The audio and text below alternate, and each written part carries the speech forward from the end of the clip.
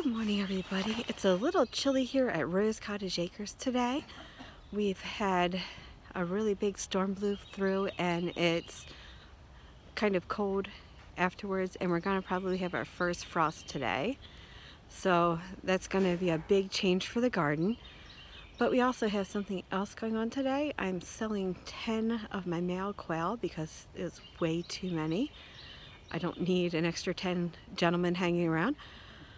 And then I've also been able to figure out pretty much which ones are boys and girls, so I've got them set up into 3 groups. I also have an additional pair. I don't need 27, I'm go with 25. So I've got an additional pair that I'm probably going to try to sell in the near future. They're very well bonded, and I think they might actually even be able to go broody and raise their own young because they've immediately bonded together very closely.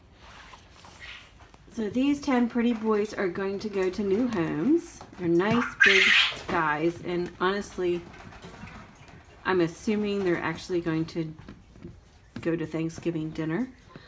So it's kind of a shame because they're beautiful, but that's what quail are for. This is my bonded pair I'm still looking to find a home for. It's the male. Oh, he keeps moving around. The male's now on the right.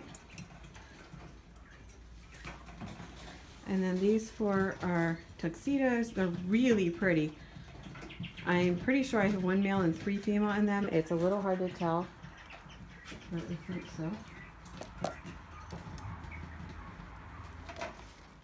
I honestly haven't checked to see what all of these are yet. I'm just keeping them because they're pretty.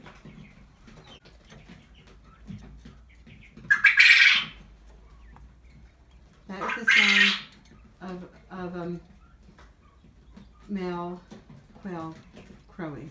So not too loud. These are 2 of the standard colored quail hens here in the front. A couple more friends in here. I have a beautiful standard male who's very sweet and friendly, and you can see these guys the way they hang towards the front. This is definitely my friendliest bunch, and even though they're not beautiful colors, they're really sweethearts. So I'm keeping them just because I like them. And then over here I have 4 more that I'm pretty sure are hens. I'm going to add my tuxedos to this bunch. There are a couple tuxedos in there, but a couple of the normal color as well. I'm probably going to end up rehoming 1 or 2 more eventually because I do have Tux, my little one, that I still don't know if he's ever going to survive, and 2 of his friends in the house. They're sitting in the laundry room. So just to show you, they have gotten really big. They're very active. They're very curious. Not eating a lot yet green-wise. I put greens in and they're very cautious about them still.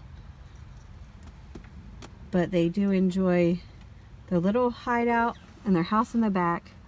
And this one tries to hop out every chance she gets. There's my little boy. Hi, handsome.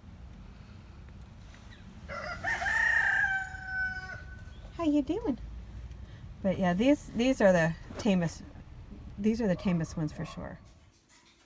So the gentleman who bought my nice big delicious looking quail came and got them, and he also gave me samples of his soaps. These look amazing. Look at this.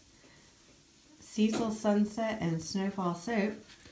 So they make their own soaps.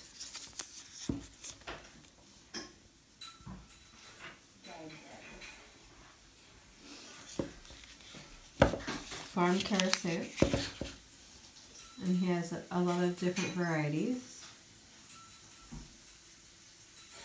But I'm excited to be able to try these really nice homemade soaps. That was a nice and unexpected bonus to selling a couple of my extra boy quail today.